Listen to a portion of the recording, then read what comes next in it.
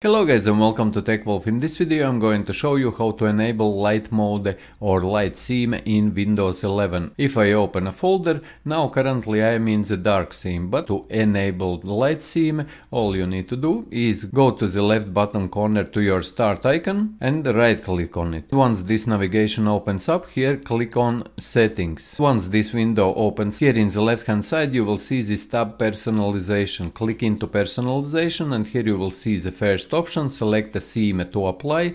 Currently, as you can see, I am in the dark theme. If I open any folder, for example, you can see that I am in the dark theme. To enable light mode or light theme, click into the second option. This is how you can enable light theme or light mode in Windows 11. If you found this video useful, leave a like, share this video, subscribe to the channel if you are new, and see you in the next one.